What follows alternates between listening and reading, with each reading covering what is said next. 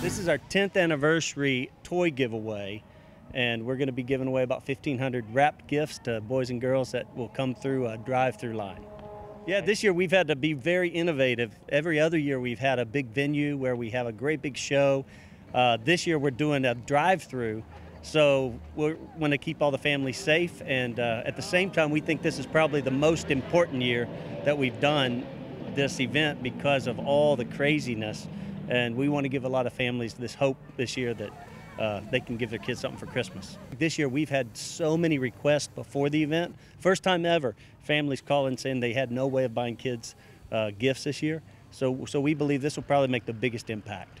So I originally got in contact with Cheryl from Camino, and I study at Hopewell High School, and our ROTC, we wanted to do a drive, and I contacted her and she told me about this amazing opportunity of doing a toy drive, and I was like, oh, of course.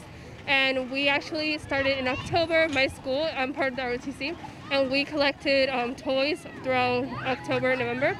And we collected 261 toys, and then Cheryl told me that they were needing volunteers. I was like, of course, I'm happy to help. And so I'm here today, and we're just directing like where children need to go, how many there are. So I'm just so excited. This is such an amazing opportunity, and everything looks so great and wonderful. Bendiciones, feliz Navidad. Tenemos servicio domingo a las 11, están invitados.